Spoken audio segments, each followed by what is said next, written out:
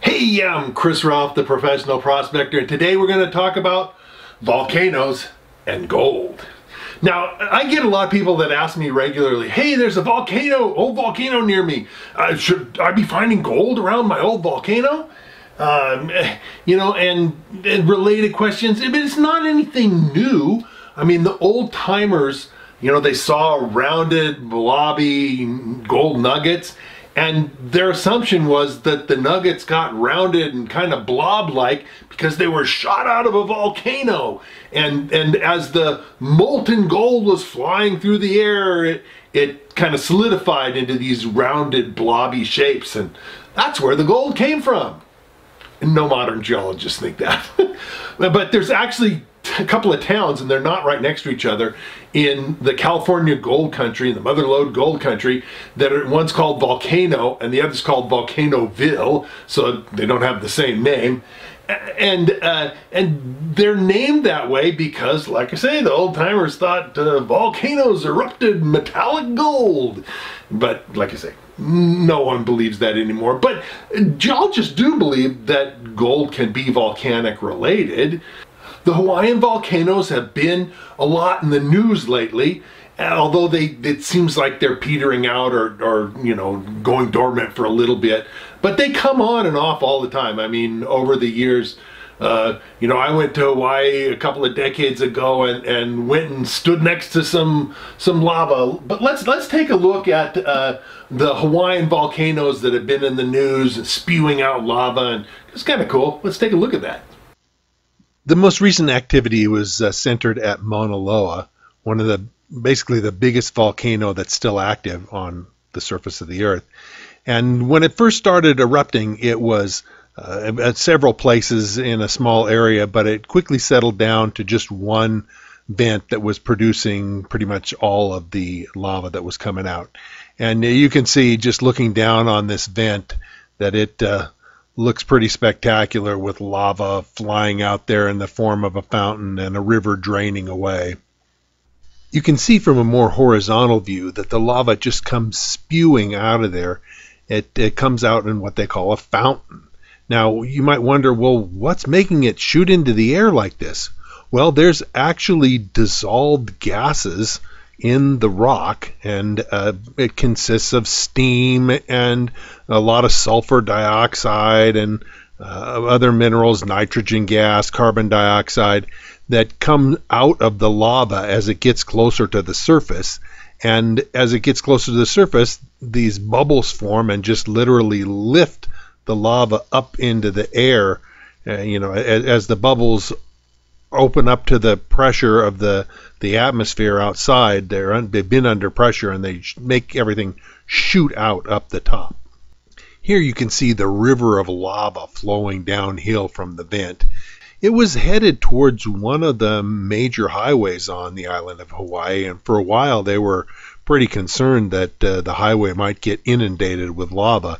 But luckily, toward the end, as the rate of lava coming out of the vent slowed way down, the river was diverted just naturally into a different direction, and the threat on the highway was eliminated. This image from the side shows much better the cloud of pollution that's coming off this. In Hawaii, they call it bog because it's volcanic related smog. And the material coming off here, it's not mostly steam. In fact, there's very little water vapor in this. It's mostly sulfur dioxide, and other minerals, other gases coming off that really are pretty nasty. And as we're going to see in a few minutes as we get on with this video, that sulfur is something that's really necessary for the formation of gold deposits. You need to keep it in the system and not just release it to the air. So like I say, it does look like they're kind of dying out for the time being. They'll come back. I mean, it's just a matter of years, and then they'll be spewing lava again. And so, they're constantly in the news, and sometimes they do major damage. Luckily this time they didn't do any, or at least so far it hasn't done any real damage. But the question remains, how related, how do volcanoes make gold? How is it related? How is volcanic action related to making gold? In order to have volcanic actions and activity form gold, you have to have certain things. Some of the things, in fact, in Hawaii, none of those things are present. What you have to have is water, and you can see from the pictures we looked at of the Hawaiian volcano, there's no water there. You have to have the sulfur that comes out has to be restrained and contained so it can be part of a system. That's because it's sulfur related chemical reactions that help dissolve and redeposit the gold in the hot water. And then you have to have a long period of time. You know, the volcanoes that we see in Hawaii, that stuff solidifies in a matter of days or maybe at most weeks, and it quickly, you know, is just another hard rock. So you have to have time for a gold deposit to form. Look, I have a specimen of lava. This is actually hardened lava. I think it was from a flow from the late 1700s, so it wasn't like I was there when it was molten, but it's lava from Hawaii. This is actually a piece of solidified basalt from Hawaii, and it has a special name because it has these little lines on it, the little ropey lines. I don't know if you can see that. The lines there make it, it's called Pahoahoa. That's a Hawaiian name, and it means ropey lava. And this lava was liquid, and it got a skin on it just from moving the molten lava underneath. And this little skin, it's like a kind of a skin on pudding. If you've ever eaten pudding, it has a skin on it. Well, that's a lava skin. But the evidence is this stuff cooled real fast, matter of maybe hours or days. That's not enough time to form a gold deposit. In order to form a gold deposit, the molten rock, the magma they call it, has to be restrained down low. It has to come near enough to the surface so that the heat of the molten rock can drive the formation of the system that deposits the gold, but it can't come up onto the surface and erupt and cool. At least in geologic terms, it cools like that. When you're talking geology time-wise, it cools, you know, really quick. You need to have it be around and hot for a matter of many thousands of years. And like I say, you have to have water and you have to have the sulfur all be constrained in the system, not just shot out into the air and lost.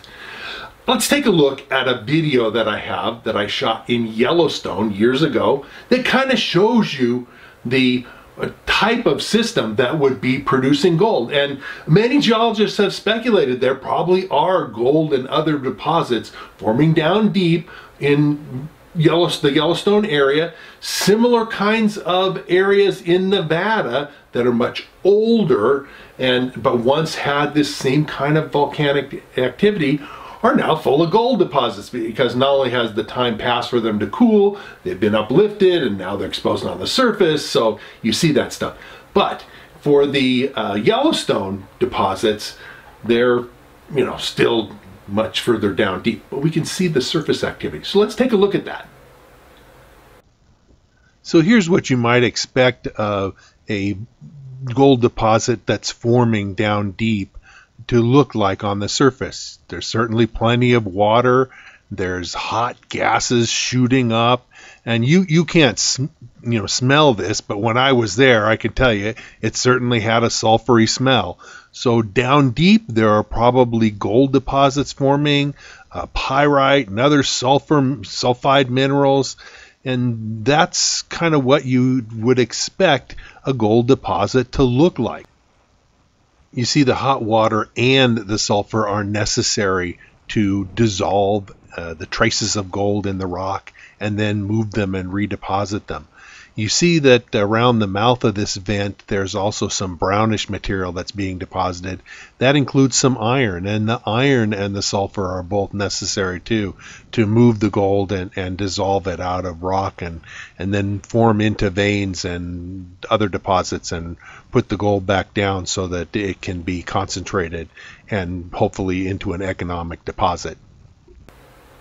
So there you have it. You know, is gold associated with volcanoes? Do volcanoes make gold? Yes. Do all volcanoes make gold? Absolutely not. Do some kinds of volcanoes make for gold? Yes, they do. But it's not like, oh, you have an active volcano and it just went dormant and now you're gonna have gold deposits everywhere. Literally, the ones in Nevada that are in volcanic rocks, and there's gold deposits in volcanic rocks in California, Arizona, and a lot of other places. But Nevada has a lot of them.